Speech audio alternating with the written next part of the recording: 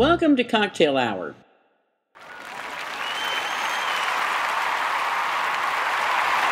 I'm Andy. And I'm the Rev. January 1st, 2011. Happy New Year, Rev. Happy New Year, Andy. And Happy New Year to all of our listeners. We are so happy to be ushering in a new year full of hopes and expectations and more Cocktail Hour. Yay. Yay. And speaking of Cocktail Hour, today's show is brought to you by Kir Royale. Champagne. Yeah, that's what I'm saying. Oh, for those of you listening, a Kir Royale is very simple. It's a half ounce of black currant liqueur and then your preference of champagne. So it's pretty easy. What'd you call me? No, that's my line. Speaking of easy, that just what a great segue into what we're going to discuss today. Wait a minute. I want to say how tasty my drink is. Oh, all right. How tasty is your drink? It's very tasty. Excellent. Okay, now we can move on. Okay, let's move on. Today's show, we're going to be discussing one of my absolute, positively, favorite fanfics ever. Knights of Silk and Sapphire by Amber and Dark Side of the Moon by Badsquirrel. And I heard that the Rev wasn't up for rereading porn recently, so she did not. It was early this morning, oh, and Lordy. I've already read it once. I know what's going to happen. No new scenes. There's not going to be any relief for me during the day when my family's around, and well, that's true. So yeah. But don't let that be a reflection on how much I actually enjoyed the story, though. And I didn't. Excuse me. I didn't reread Dark Side because I've read it probably 2 or 3 times in the last couple of years. So I think that one's pretty embedded in my head too.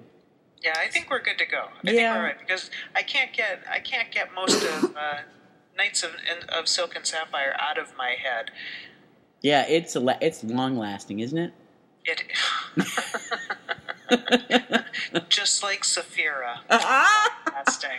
Oh, we're gonna have fun with this one. And just so you guys know, we did ask Amber. Of course, it's usually my job to ask folks if they want to come on, and I always forget until the 11th hour. And I sent Amber an email saying if by some slim chance she would be able to join us. And although she would love to, she's actually going to be with friends and braving the wilds of the outback in Australia. Of course, she lives in Australia, but she's going to another part of Australia, and I guess camping is the best I can figure out she's doing. But we did post some questions because she opened that doorway, and I guess we can talk about them after we discuss the story. What do you think, Rev? Sounds good to me. Good to me. So which one do you want to start with? Should we start with Dark Side of the Moon and then wrap up with Knights of Silk and Sapphire and our Amber discussion? Sure. That sounds great. Okay. Excellent. Okay. Well, I did finish rereading. Are you okay? Oh, I'm fine. Thank you, sir. All right. It's still holding on, isn't it? Yeah, it is. Well, I'm feeling much, much better. Oh, raspberries to you. I don't want to spit on my Yes. computer, otherwise I'd make the noise. I'm sure you can find something to insert. Oh, yeah, there's always something to insert. Naughty. Well, it is the show, for God's sake. And it's a new year. year. I mean, this is what we've been reading for days. It's a miracle that we can utter a sentence that is not laden with sexual innuendo. Or followed by heavy moaning. Ooh. Exactly. Okay, that's not. I mean, that was That was a little too high pitched. Come on. If you're going to do it, make it sound believable. I'm actually more of a grunter. Are you? Yeah. We're really getting personal on this show. I'm trying to think. It's been that long, huh? Hey. I'm just asking. We've been married almost 24 years now. Good Lord. Oh, shit, that was over 5 years ago, then. I'm just kidding. I know there's no lesbian bed death in your house. It's not too bad.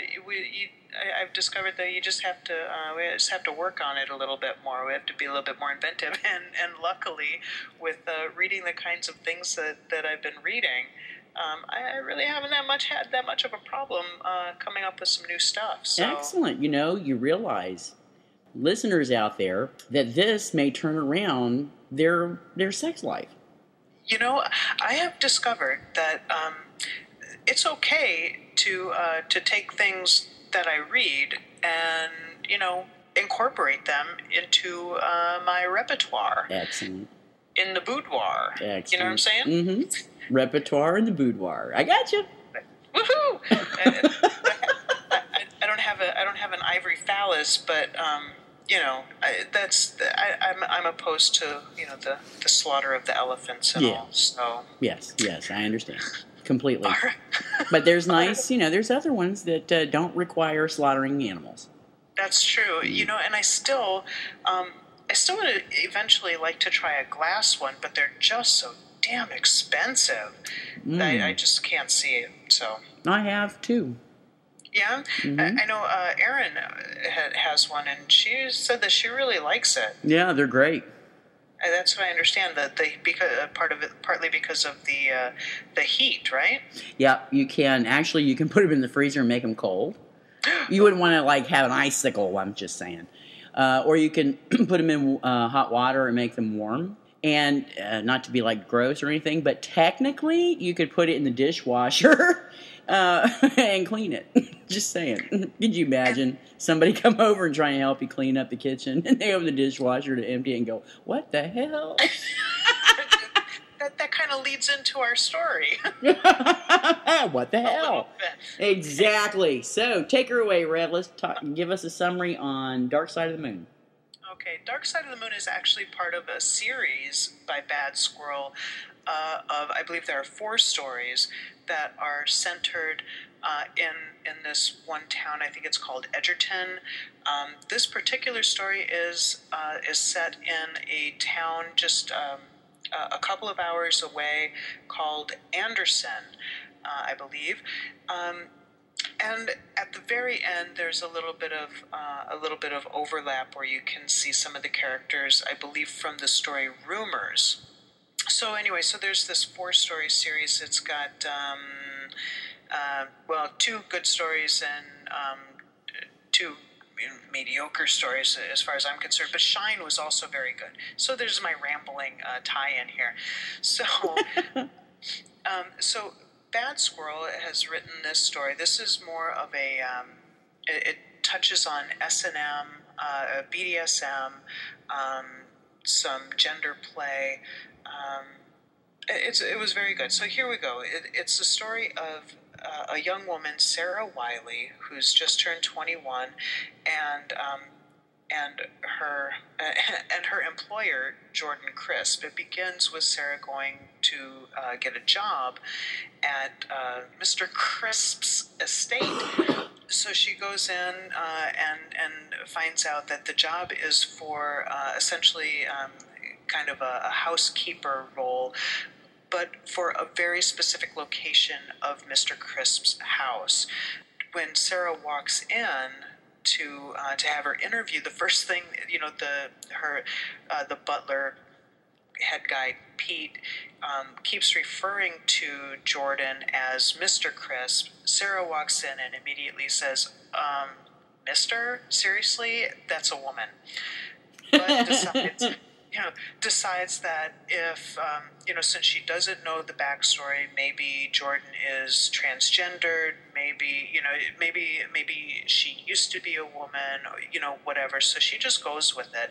And everyone else refers to Jordan as a man, so she just goes with it.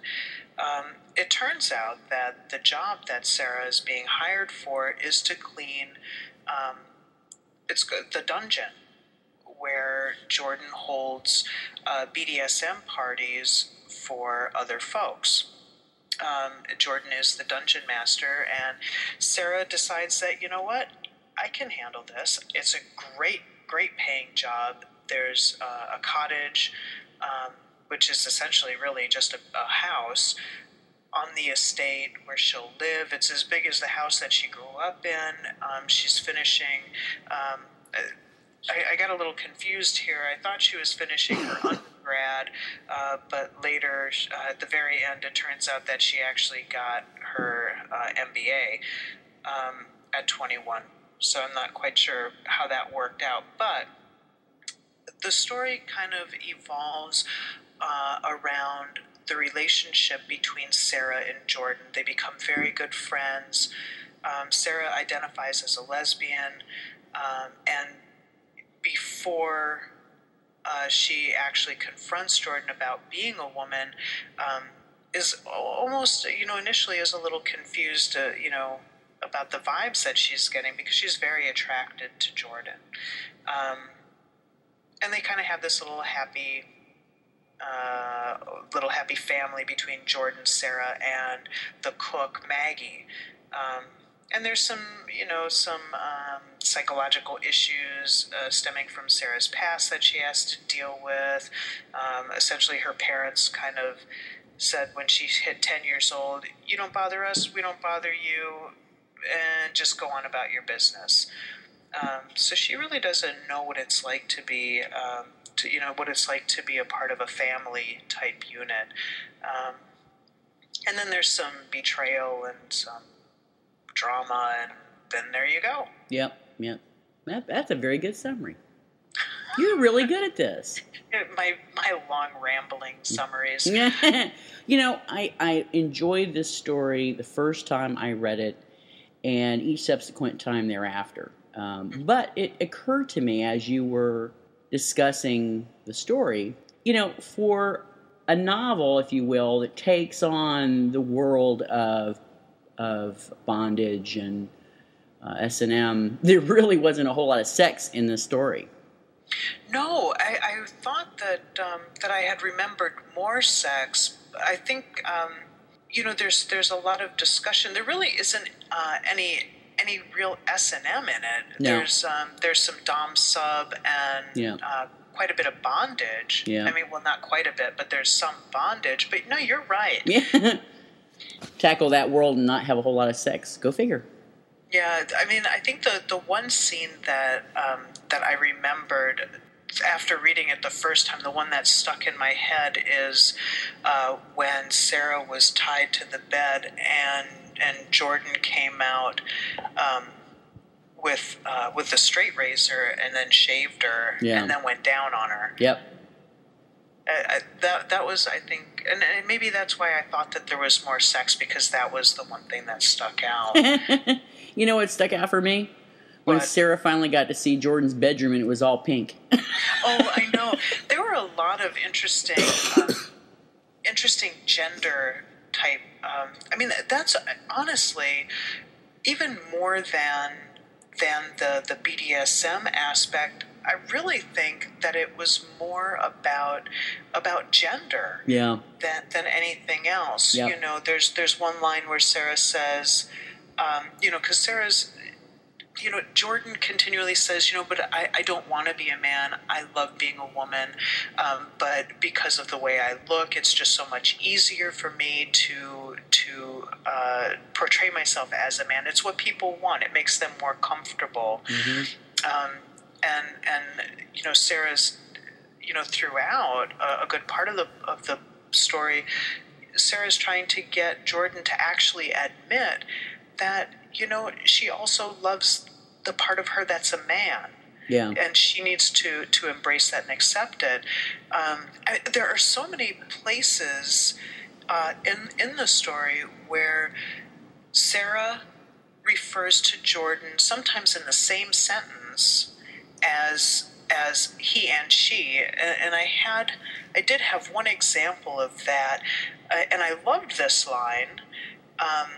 A woman is like kind of pawing on Jordan, and when she had her study buddies over. Is that the one you're talking about? No, this is much later. Oh. This is after this is one of the women in Jordan's circle. Oh. And Sarah jumps up and says, she grabs she grabs Jordan, and Sarah says, don't you touch him, she's mine. Oh, I think that might have been a boo-boo. I don't think so, because that's not the first time that those things have happened. No, but I mean at the party when everybody's supposed to think that Jordan's a man. Was that the New Year's Eve party? Was there a New Year's Eve party? This was after Jordan, after the newspaper article was about to be released, and Jordan told everyone. Oh, okay. All right. So no, I don't think that was an error at all. There were a couple of. You want to talk for a little bit? Yeah, I really. There were several times in this story that surprised me with how she crafted or weaved the tale.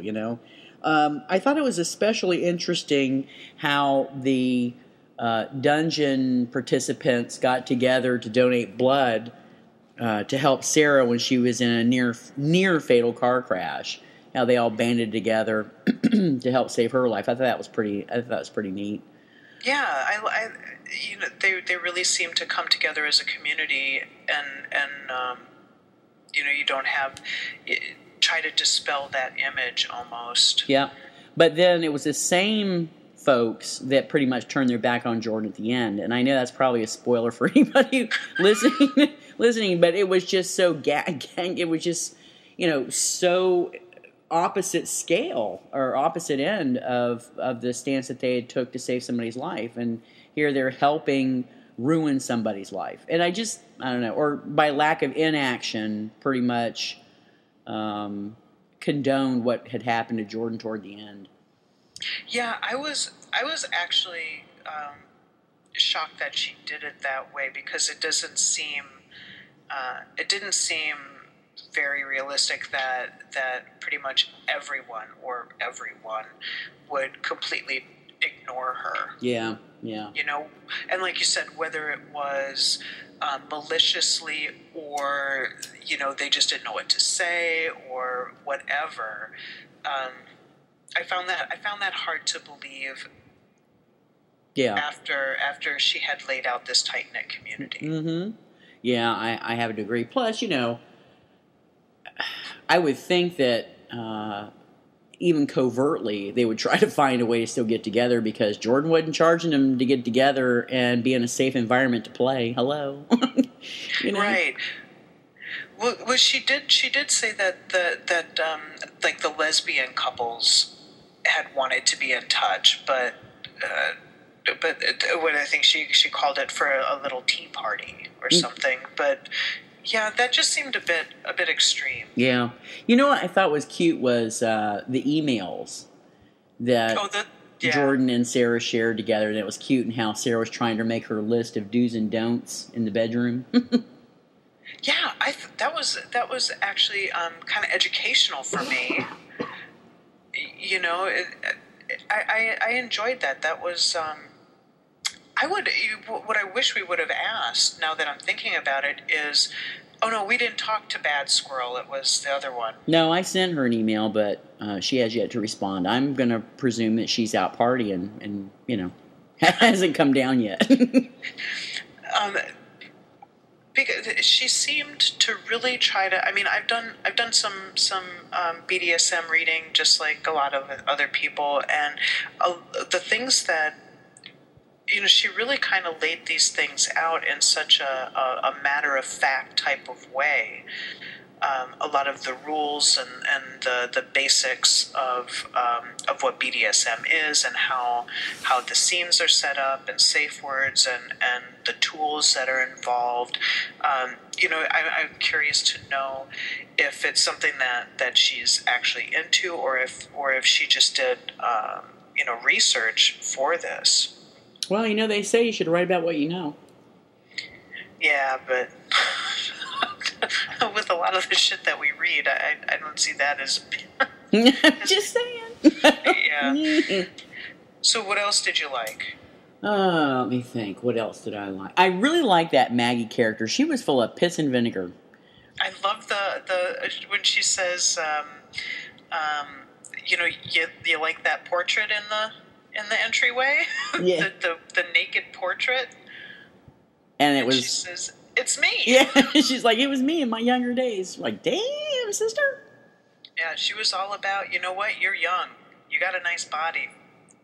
Get going. Yeah, show it off. Do what you got to do. Oh, that's when they were dressing her up like a harem girl. Yeah, we'll be talking about harem girls a little bit later. But yeah, it was a really good story. Don't let some of our criticisms deter you from actually reading it if you have an inkling to be intrigued about this particular world in which this writer created. Yeah, I have a couple of things I want to call bullshit on, and then one thing that I thought was kind of cool. Okay. So Jordan is the piercer for everybody, right? Yeah. Everybody and all of the players. Right. But when she pierced Sarah's ears, she used a fucking gun. No piercer worth their salt is going to use a gun. I know a few tattoo artists and piercers, and they laugh and ridicule people who use a gun.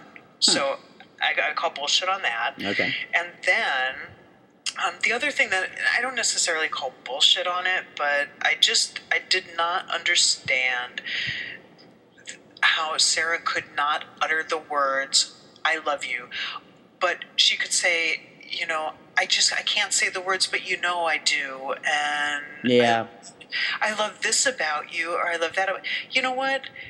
I don't get that. Yeah, I understand that you had a really shitty childhood, really, really shitty, and you've never had anybody say that to you or whatever, but you know what? You can still say it. I don't get it. Yeah. Okay, so there you go. And then the thing that I thought was kind of cute was when Sarah was sitting out in the gazebo reading the trashy romance novel, and Jordan comes out and says, "Oh, what are you reading?" And she goes, "Oh, it's just some trash. It's just some trashy romance novel." And, and she says, "I mean, it's trash, but it's good trash." And then it come to find out that Jordan wrote that book. Yeah, that was good. I forgot about that. Yeah, and you can, there were several times while reading this that I was thinking, wow, the way Jordan talks, it's very flowery and very romance novel-esque. Mm-hmm. But maybe that's because she writes romance novels. So I kind of gave it a pass. Yeah. Where normally I'd have been like, oh, nobody fucking talks like that. But ultimately, I like it. Yeah, me too. I mean, considering I've read it 2 or 3 times. Yeah.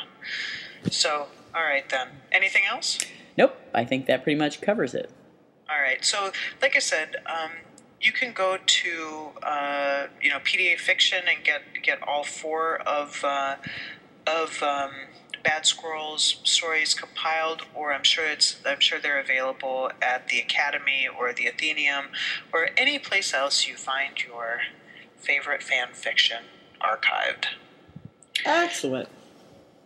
Okay, so now let's talk about those harem girls. Oh yeah, the harem girls. My patented purr came out. Yeah, that was kind of good. I like that. Let me hear that one more time while I look this up. That's nice, You're very good at that. Oh, thank you. I'm good at a few things. Involving your tongue? Yeah. Throat, tongue, yeah. Mm-hmm. Oh, wow. Okay. Yeah, well, that's a whole nother discussion. Yes, it is. All right, so do you want to do the summary of this, or you want me to do it? No. You are so fantastic at doing the summary. I don't even try. After I botched up Colette Moody's story, Seduction and Moxie, I don't even try them anymore. All right, hold on. I need a drink. I know, me too. I'm making another one. All right, so Knights of Silk and Sapphire by Amber. Amber has 3 different stories that I found, and the other 2 seem quite different from this one.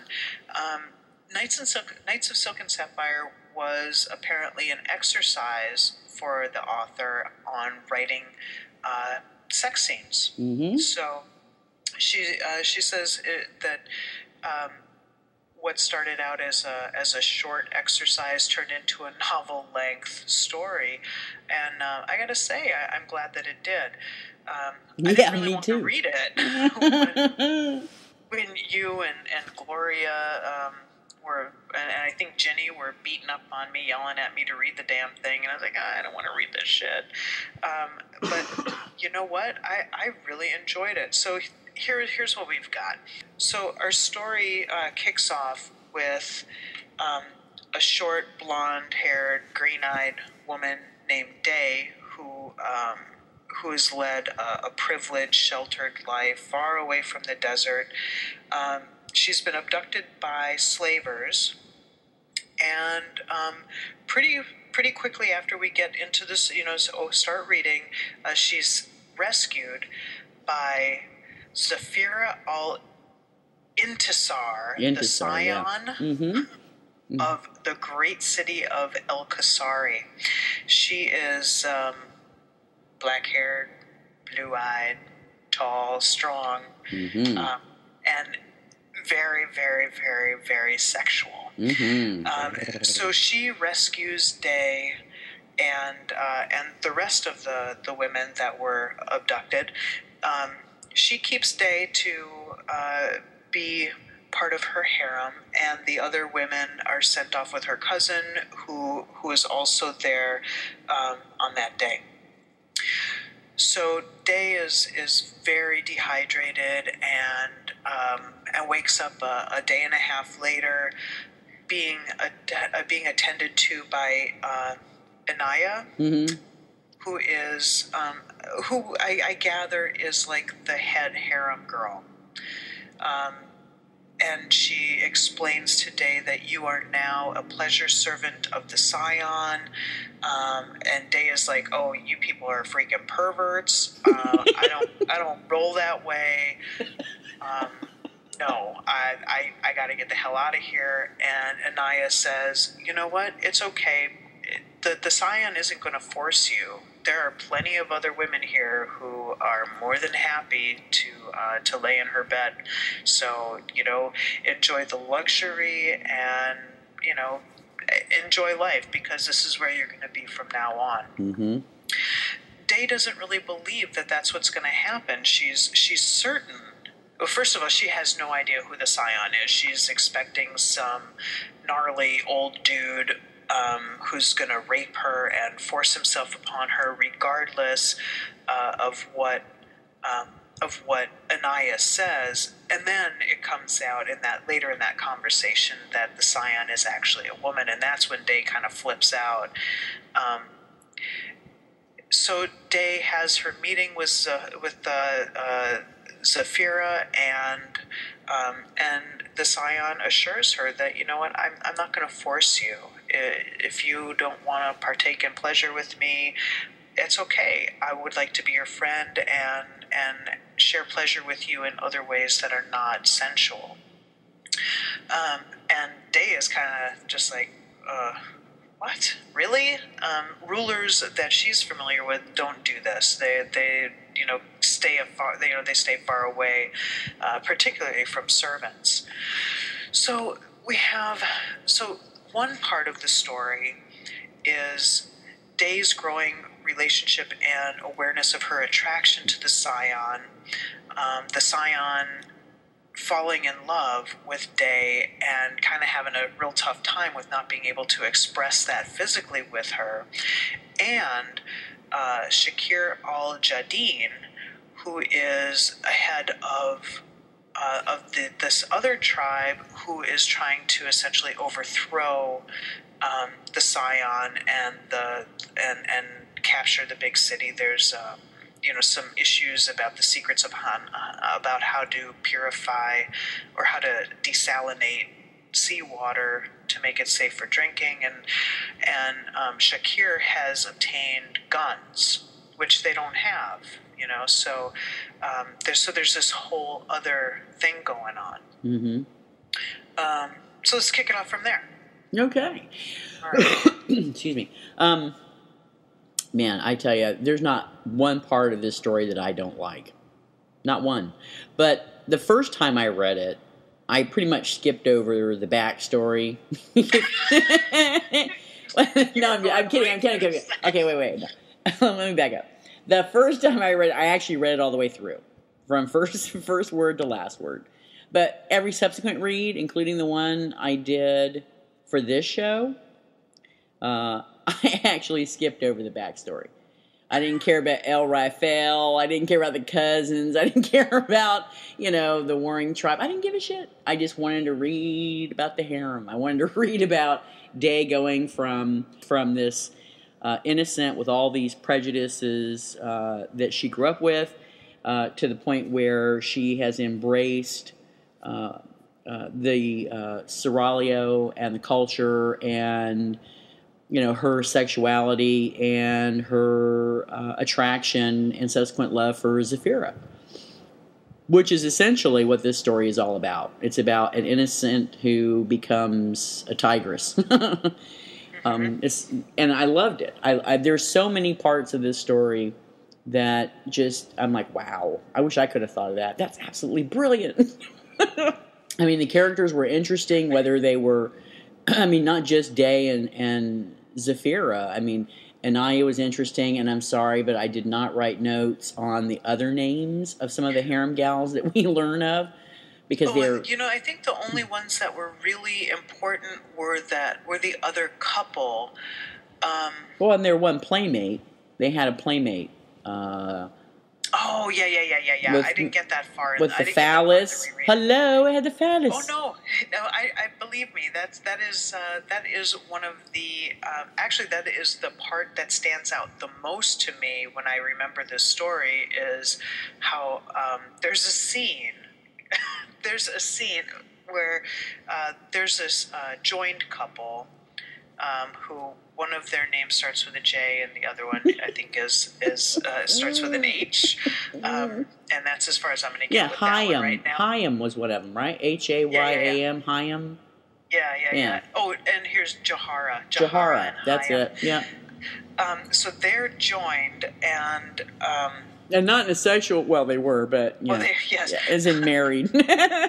Ooh. And that was one of the things that that also came up in the beginning with Day's education about how things ran in the harem. Oh, let's take a step back. Okay. So in the harem, there are 20-some women in the harem, and Zafira encourages them to share their desire with each other as much as they do with her. So essentially they're almost like this big happy fucking family. Literally. Elysium. The Elysian Fields. It's the Elysian Fields. Okay, go ahead, move on. So Anaya and Day are in the garden, and Day notices that Jahara and Hayam are like up in a tree, and they're making out and touching, and Day says to Anaya, won't the scion be angry that they're doing this? And Anaya says, well, no, they're in love. They're married, and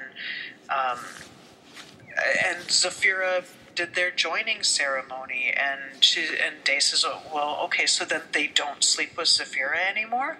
Well, no, but they're now as one. So if Zafira wants to have one for the night, she knows that they both have to come. Literally. So anyway, so as the story progresses, Day becomes more aware of these of the yearnings and the way her body responds, and she begins by touching herself, and I love how they talk about how loud she is. Yeah, when she learns the art of self-pleasuring. Mm-hmm. She does it in the evening and in the morning when she gets up. She's all up into it. Yeah, and there's before she allows anyone to touch her, that's her big thing, is she doesn't want anybody else to touch her. And and I believe now, like I said, I hadn't gotten to this part again, but doesn't Anaya, aren't they like walking by or something, and she hears Johara and Hayam and this other woman in their room because there are no doors? This is the first scene where we meet Hayam and the other one. Okay. Okay, that's the one you're talking about, that scene? No, I don't think it's I don't know if it, no, I don't think it's the first, I'm talking about the one where somebody's tied up. And, oh, no, that's the second one. No, that Day was by herself. She knew the Cyan was coming back, and she heard noises, so she decided to go investigate, and that's when she found Hayam and, what's her name? Johara? Johara. Jeez Louise. Yeah, Johara, busy entertaining someone. Yeah, that was, I loved that. I obviously, yeah. You would think that I would, but I did. That was, it was so, the imagery, I believe, was so good. I could see it in my head, the shadows and yep. It was really, really good. And this has been quite a while since I've read it. It still stands out to me. One of the things I thought was the most interesting is that isn't it Johara that's giving like the blow by blow description of what's going on, and see how she's this, and notice how yep. how she calls out or whatever. Yep, she does. Yeah, it was really good, and I gotta say that I really enjoyed the backstory as well. The whole the way that Day helps the Scion in coming up with a way to defeat the bad guys. I thought that was really good. Yeah, because she knew what rifles were.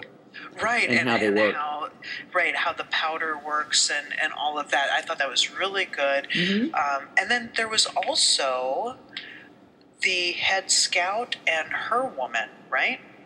Yep. Yeah, I hadn't gotten to that part in my reread, but I remember that. Yeah, but I skipped over the parts that weren't involved with the harem on my last reread. I do have to call bullshit on a couple things. All right, lay it on. Okay, all right. In pretty far in the, or it's kind of in the beginning, in the first half of the story, Zafira realizes that she is having some type of really strong feelings toward Day, and figures out that none of the other harem girls are going to be able to satisfy her. They're not going to be able to bring that release. Only Day will be able to do that. And so she goes, she's abstinent for 8 days, and the harem just falls apart. They're like, what the hell? God. Oh my God. The world's coming to an end. Something horrible is going to happen. I'm just thinking, come on. 8 days, give me a break. But then she almost kills that woman. Jesus. I know, right? It's like the woman has to be taken out on a gurney, for fuck's sake. I was like, holy shit, she had bite marks on her and bruises and shit, and poor old Day's like, what the fuck? Of course, fuck wasn't in her vocabulary. But that was, that was, what you came away with. Day's like, holy shit, man, what the hell? And then when she finds out that Zafira was fantasizing that Day was the woman that they hauled out on the stretcher. Yeah, that poor harem girl was Day by proxy. Yeah, but she had a smile on her face. Yep, she was comatose with a smile. There and she smelled like sex. I love that they made sure that they put that in there. Day's like, what's that smell? Yes. And she did a nice job too of not just focusing on the sex. I mean, it really is. It's incredibly sexual, very erotic. The setting, just lends to enhancing that feeling. Yeah. But she also takes the time to let the reader in on the emotional aspect of Day and Saphira's relationship. When they're going through the city and they spend time talking and things like that. Yeah. I thought it was much more of a rounded story than what I had expected. Yes, it is, and that's really quite the surprise. Mm-hmm. It may have been, an erotic exercise for Amber, but I think she did a very, very good job at capturing the harem girls that you do get to meet, the development of the two protagonists, in a really, in some ways, in sweet ways actually, and Yeah. it wasn't just like reading pornographic literature, although that's exactly what what Red basically said over on Cocktail Hour. She wasn't up for reading porn, but it really isn't. I mean, it's not like opening up a men's magazine and reading some of them out of the form or something. It's just very tastefully done. I have two friends who I suggested that they read this. One of my friends, who is a new convert to Lesvec, just recently got her into it. When I got the iPad, I sold her my e-reader. So she's then I gave her a few fanfics and pointed her in the direction of some good books, and now she's good to go. Her and her wife were traveling by plane to New York. And I kept telling her, don't read this shit at work. Don't read it any place where you can't get to a private spot to take care of business. So I get a text message from her shortly after they landed in New York saying, "Holy crap, I finished the story while I was on the plane. I thought I was going to lose my mind." Did they check into the hotel like Toot Sweet? I don't know that they made it to the hotel. I don't know, they may have just pulled the rental car over. I'm not really sure what was going on, but it was hilarious. And then another friend of mine, who I talked to on Thursday, and asked her specifically about this because she didn't like it. I still find that hard to believe. And I know that you and I talked about it, but so I tried to get some more solid information about what it was that she didn't like, and she had a hard time putting it into words. But essentially, she said that she would that it wasn't sensual at all, which I didn't agree with. No, I don't either. I think it was very sensual. Yeah, I do too. I really do. But yeah, I think. I think she started it, and then I know that she didn't finish it. So that's almost sacrilegious, quite frankly. I know it. I know it's horrible. But because I invited her on to talk with us about it and maybe share some of the things that didn't sit well with her, or that she couldn't get into, or what have you, and she declined and said that she would love to come and talk with us another time when there were stories that she enjoyed more. And she didn't read Dark Side of the Moon. She read Shine and really liked it, and then read Rumors and was pretty much done after that. Well, I still think that Amber's best was Nights, and I did read the other stories. And not just because of not just because of the sex. Seriously. I liked how she, I just think she came into her own. I think this was the best of all of them, which is going to be really hard for her because we both know that she's working on a sequel to Knights of Silk and Sapphire. Mm-hmm. Oh, one thing I wanted to mention that she talked about in the email, because I know that I said that you could ramble on about that, but I but I want to ramble on. You're the rambler of the group. I'm the comic relief at this point. I know. One of the things that Amber said that people gave her crap about was the fact that Day's first time wasn't with who we thought it should be with. The first time that she actually let someone else touch her. Yeah, but I don't think she was with Anaya. I mean, it just, it was a little grooming gone a little wild. Girls gone wild, that's what that was.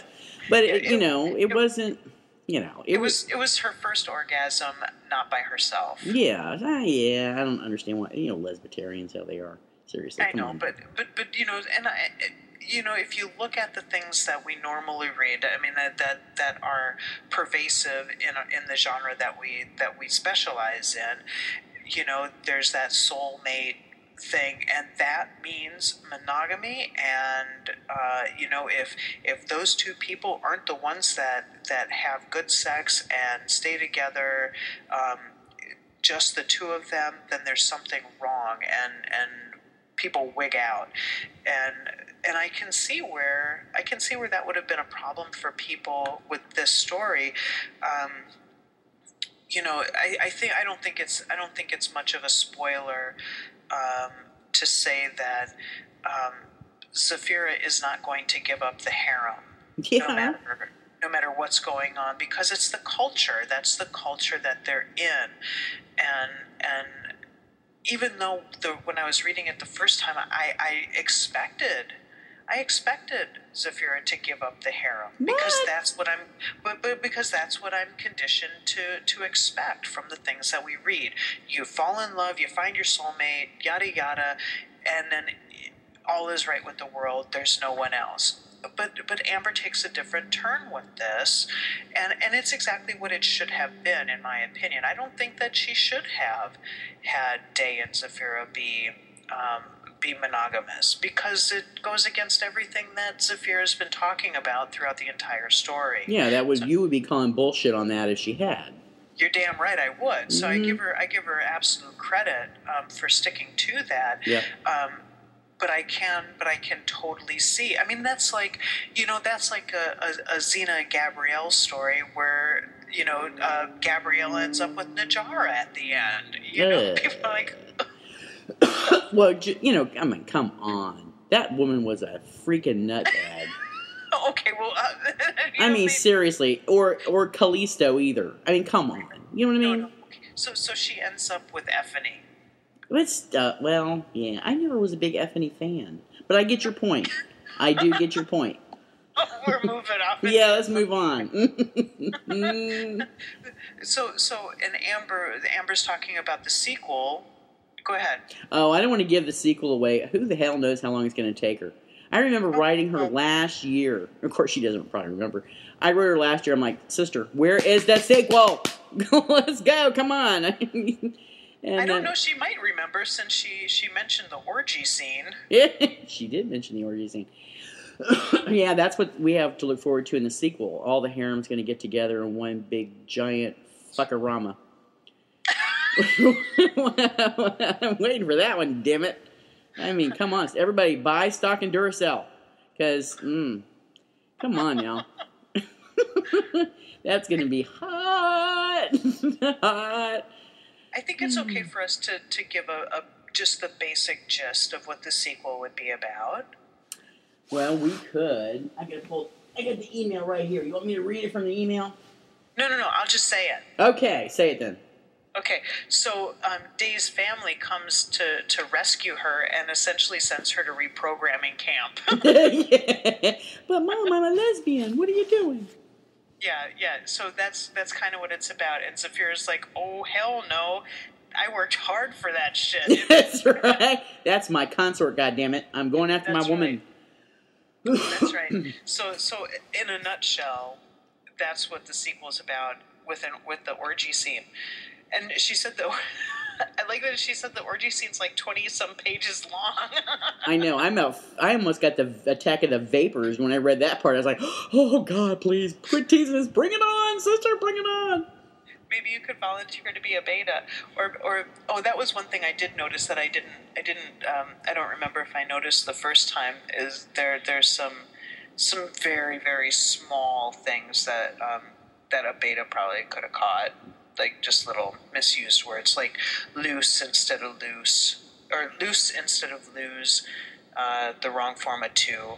Just little things. Yeah, kind of like little tiny things. Like my Facebook posts. I swear I need you to debate my posts before I put them up. It's just pitiful. That's pitiful. Okay. So the reason why is one of the things I asked Amber is like, when do you think you'll be done with this, sequel? For God's sake, for the love of all that's holy. And she said that most of the reason why she hasn't finished it is because she's pretty much set aside writing in favor of her artwork, which I applaud. The fact that, she's branching out and doing her art and that she's consumed by it. And I saw she gave us a link to look at her artwork, which I think we'll put on the show notes. I don't think Amber would have a problem with that. No, not at all. If you want to see it. Okay. Yeah, if you want to see it. It's beautiful. I'm not going to say it's not, but, damn. I think what we all need to do after you read the story is everybody barrage her with emails. Where is... we want the sequel! We want the sequel! Because, feeding the birds works. I think that's part of the reason why she keeps going back to it, even though, so much time has lapsed, because, people are stroking her ego. In the email, she said that... What was the Primal Touch? Is that the name of one of them? She said something about that being published, and being the lazy ass I am, I didn't bother to actually look that up. Hold on a second. Well, I'll do it right now. I remember she said she had a publisher. There it is. Primal Touch on Amazon by Amber Jacobs. Well, there you go. Let's see. Well, it ain't available in ebook. God damn it. Amber, you're not getting any money, sister. Get it on ebook. Amber, let me do a different one. Amber Jacobs. Let me see. Paperback. Oh lordy, you just missed your $12.99 from Rev. Mm-hmm. Blue Feather. Oh no, wait a minute. Because doesn't Blue Feather offer? All right. Well, we can look into that later. But so she did actually publish Primal Touch. I'll just go ahead and read really quickly the synopsis for Primal Touch, and then if you have the urge, go buy it. And let us know if you liked it. Ashley Richards, a successful wildlife photographer, accepts an assignment in the jungles of India. Rumors of a legendary white tiger lead her to extend her stay, and she crosses paths with a ruthless poacher.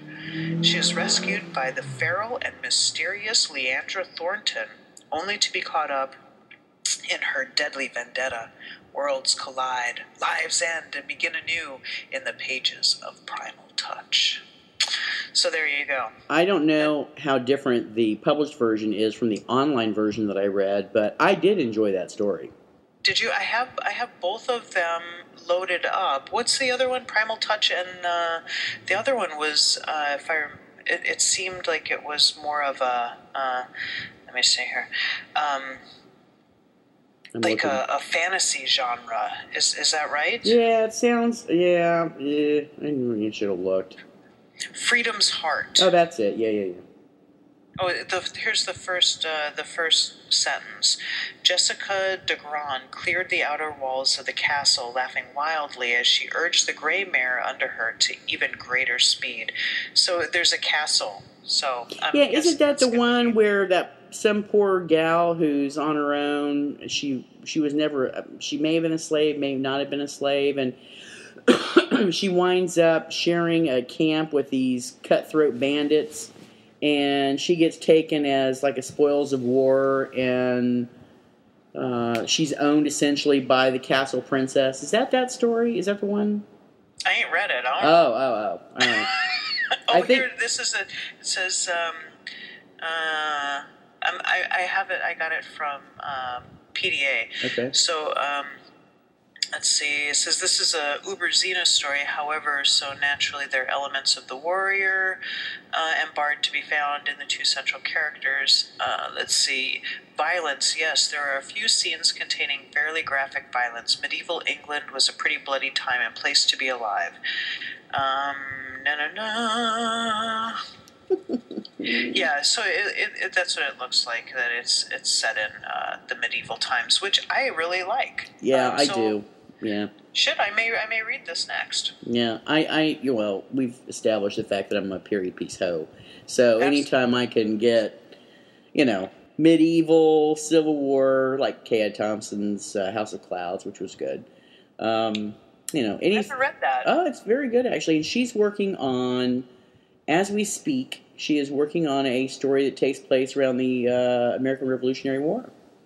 So, no, who does Bella? Does she does? It's a Bella book. No, I think she's Boldstroke's author. Oh, well, good. At least I know I can get it on ebook.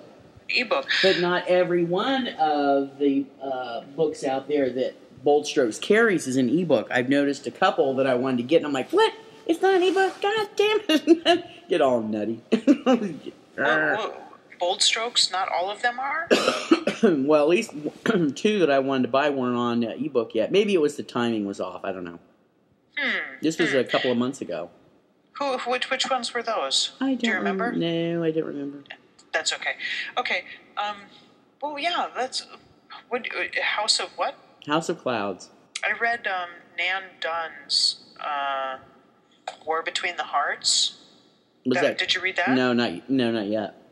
That was set in the Civil War. I reviewed it on the thing. It could have cut out a bit of it, and I think it would have been a bit better. You know, there are only so many times that you can almost get what you want and have it slip away before the reader's just like, oh, come on. Yeah. For fuck's sake, we know what's going to happen at the end. How many times do we have to go through this? But it was good. I did enjoy it. There was the whole gender bender type thing going on. I really did enjoy it, outside of that one little bit. I like the gender bending stories. I really like them. There was one I read, oh my hell. It was when I first found fanfic on the net. And God, it's not that hermaphrodite one again. No. Although, thank you for posting that link. I appreciate it, yes. And thank you to Dale for finding it for me. It was set during the American Revolutionary War. I think it was. It might have been the Civil... No, you know what? It might have been the Civil War. And it was a northern or southern... I don't remember if it was a northern soldier or a southern soldier was wounded, and they take... shot. Yeah, right. They take him, quote-unquote him, to a home and have the woman of the house take care of him while the rest of the troop goes off to battle. And I think the soldier was shot through the leg or some craziness. So it was going to be one of those long rehabilitations. And in the meantime, they really get to know each other and they fall in love. But, of course, the mistress of the house has no idea that this soldier is a woman. Is she a widow and does she have a son? I don't remember. This is like 6 years ago. I can hardly remember what I ate last week. Seriously, it sounds like War Between the Hearts. It sounds like Nan Dunn's book. No. It had sex. Could have been Nan Dunn. Oh, but with Nan Dunn, there was a twist. Is that the woman who was a soldier was actually a spy for the other side. So she was really a spy for the North fighting in the Confederacy. No, that doesn't ring any bells. Well, you need to figure out which one that was because I love those time things. I give you more than you gave me with the ivory phallus and... And you didn't find shit. I didn't find the ivory phallus, but I brought it up on the Conqueror with Sue and said, yo, this is a good time. Maybe she can help you find it. I mean, I have at least more of a story plot than you did. Whatever. Gloria found it too, so even if you wouldn't have done that, we still would have had it. Gloria, what story is she fucking talking about? Well, there might be 2 or 3 that are similar. But I could have sworn there was sex in this one, so... It couldn't have been Nan, I'm telling you. I'm just saying. Come on now. There's some people that just don't write erotica or sensual or love scenes or just flat out sex scenes. There are just some authors that won't do it. All right, so are we done talking about Amber and Badsquirrel? I think we're done talking about Amber and Badsquirrel. I do want to recommend Shine by Badsquirrel. Just saying. I liked it. Okay. So there you go. Recommend all the way. Go ahead. And then if you want to buy paper books, go buy Amber's Primal Touch. Yeah. Or read it online. PDA Fiction has them. Yay. Yeah. Okay, so these are really good stories, and yeah, they were good. Yes, they were very good. I'm almost done with my second glass. Me too. Yeah. Okay, so next, we briefly talked about this today. Are we solid? I think we're solid. Are we? Okay, so I'm going to read Catherine Friend's Spanish Pearl. There is a sequel if you're interested, if you get through Spanish Pearl and you want to continue on with the characters. The second one is called The Crown of Valencia, and I liked it as much, if not more, than Spanish Pearl. You know, I bought Crown of Valencia in paperback about 2 years ago. I mean, not long after whenever it came out. It was like, you know, Amazon said, "Oh, coming in May," and I bought it in May. But it's sitting on my shelf, and I haven't actually cracked it open to read it. I liked it. We can talk about it more next time. I don't want to talk about it too much, but there's some evil little tie-ins, and it was good. I really liked it. So we're going to read Spanish Pearl by Catherine Friend, and I'm going to let you tell us who the other one was, because I don't remember. I believe it's pronounced Tiopa or Tiope, Key Lakota. Tiopa. I did see that. Excuse me, Tiopa Key Lakota by D. Jordan Redhawk. Okay, so listeners, we got the Spanish Pearl and Tiopa Key Lakota for next time. Yep. All right. Well, thank you all for listening, and have a very prosperous, safe, and healthy New Year. Bye. Ciao for now.